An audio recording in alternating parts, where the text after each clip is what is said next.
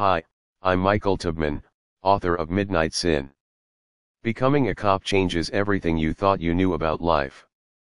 Midnight Sin is an inside look at the dark and mysterious world behind the cop's badge. Rookie cop Gary Hollings quickly learns that wrestling street thugs and arresting drug dealers while trying to track down a serial rapist is nowhere near as tough as watching his back from his fellow cops. He must also fight his inner demons, ones that he never knew he had until he put on that police uniform. The police world is one of long hours and split-second decisions.